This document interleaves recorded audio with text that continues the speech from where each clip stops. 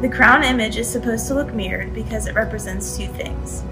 First, the crown at the bottom signifies David's kingship. It is buried under this rich dark blue line to signify a laying down or a burial of David's crown so that he can fully recognize and honor God's authority and kingship. There's lots of texture and individual brush strokes throughout the middle.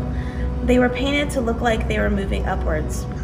So the whole time I'm painting, I'm just this constant like upwards motion, and then you quickly go back for more paint and then just more. I did this because I wanted this to look like the praise of many, many people. I wanted this to both remind us of the 30,000 with David as he brought back the ark, and of us as the church and how special it is when we collectively offer praise to God. So David's laying down of his own stature and his own kingship, and being able to acknowledge that it's the Lord's that should be honored is really the main expression here. This is an effort to remind us that we can have undignified gratitude towards God, where we put our own interests aside and our praise is never too much. This one was really fun to make. I actually think that this one was my very favorite. Each one of the circles here represents a person.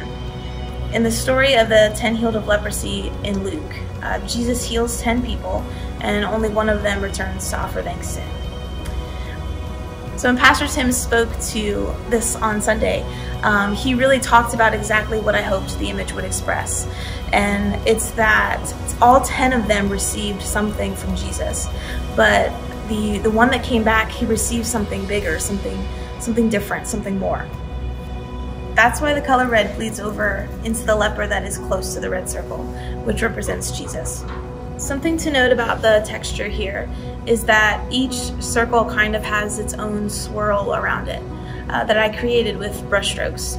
They're pretty individual when you actually look at them on the canvas. But the circle for the leper who returned to Jesus, it's completely overtaken by the circle that Jesus is in.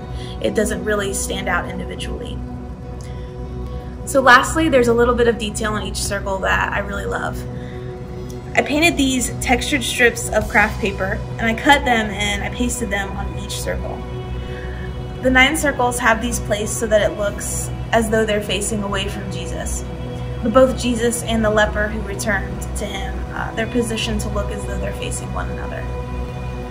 I think a beautiful lesson contained within this story is that there's always more for us when we look to Jesus. I used so much paint on this one, like so much paint. So this one, the concept for this painting was the most difficult for me because what I originally painted I ended up not liking. I ended up hating it, so I changed it. What I originally had was, I wanted to use perspective in it because I felt like the verse that says the first will be last and the last will be first, I felt like that was really good imagery and I wanted to use it, and the way that I wanted to express that was through perspective. So when I started, I had a lot of lines in the background that I was using with different colors, and I didn't like it because oddly enough it distracted from the image of the scale, and so I completely changed what I did.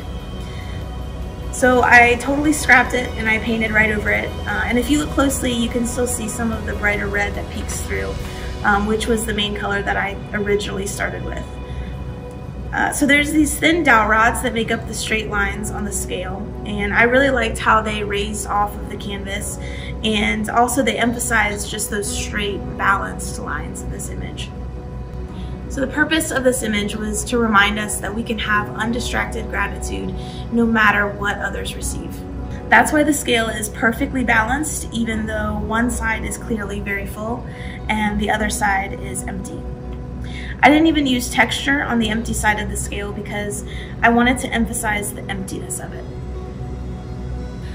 So sometimes when I get distracted by comparing what I have or what I can do to what others have or what others can do, I start to feel like what I have just isn't enough, or like it's nothing compared to what they can do or what they have. I think that's what the comparison trap it does. It creates an emptiness. I'm glad that God is the one who balances the scale and not us. That no matter what we receive, we have a reason to offer gratitude to God. whatever is on the other side of the scale. Metaphorically, it doesn't even